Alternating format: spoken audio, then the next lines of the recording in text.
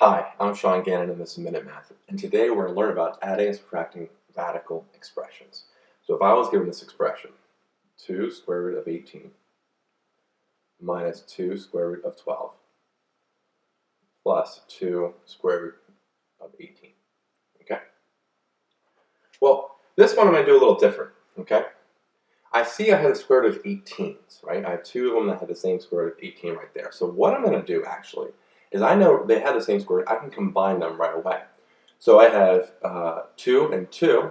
I can combine those before I look the numbers out in front, and I have 4 square root of 18 here minus 2 square root of 12. Okay.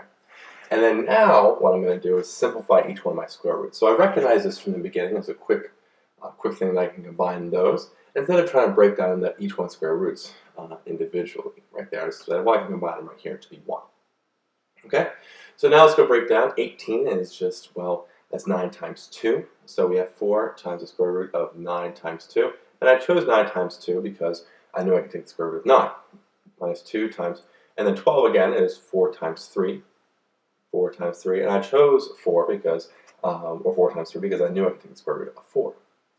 Well, I can break each one individually. I have 4 square root of 9 times the square root of 2 here, minus 2 square root of 4 times the square root of 3. Well, square root of 9 is easy. That's 3. So we have 4 times 3 times the square root of 2 here. So 2. Making it worse. Minus 2 times square root of 4, which is 2, times the square root of 3. So now let's go simplify a little more. 4 times 3 is my 12. So I have 12 square root of 2 minus 2 times 2 is 4. 4 square root of 3. And there we have it. Our final answer, 12 square root of 2 minus 4 square root of 3. So let's recap. We're given 2 square root of 18 minus 2 square root of 12 plus 2 times the square root of 18. I saw the square root of 18 was there, the same square root, so I can combine those two, and that became a 4 square root of 18. Brought down the minus 2 square root of 12. Then I simplified each one of my square roots, okay, broken them apart, simplified a little more to get my 4 times 3 times square root of 2 minus 2 times 2 square root of 3. Then I multiply the 4 and the 3 together and 2 and the 2 together to get my final answer here as 12 square root of 2 minus 4 square root